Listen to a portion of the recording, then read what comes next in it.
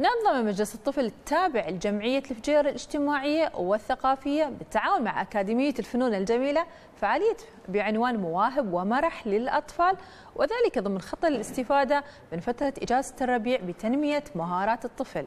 لمعرفة المزيد مشاهدينا خلونا نتابع معكم هذا التقرير.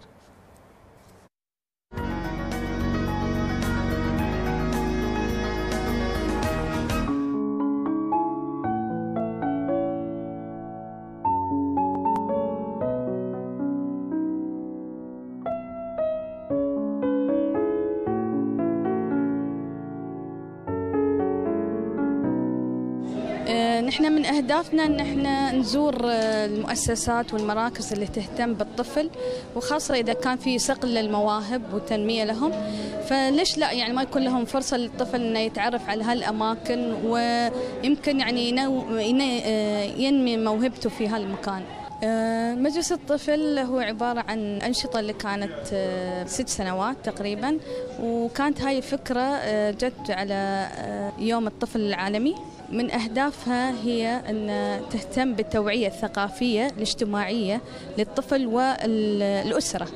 ساعدنا اليوم في أكاديمية الفجيرة للفنون الجميلة باستضافة مجلس الطفل التابع لجمعية الفجيرة الإجتماعية الثقافية ضمن فعاليات مواهب ومرح، وهي مبادرة لطيفة وجميلة منهم تعمل على تنمية قدرات الطفل واستغلال وقت الأجازة، وذلك حرصا جمعية الفجيرة الإجتماعية الثقافية على أن يكون هناك تعاون مستقبلي بينها وبين الأكاديمية، وإن شاء الله ستكون هناك أقسام جديدة ستفتتح في أكاديمية الفجيرة للفنون. حب الوطن ما هو مجرد حكاية أو كلمة تنقال بعدها بأسلوب، حب الوطن إخلاص ومبدأ وغاية تبصر بها عيون وتنبض بها قلوب، حب الوطن إحساس يملى حشاية.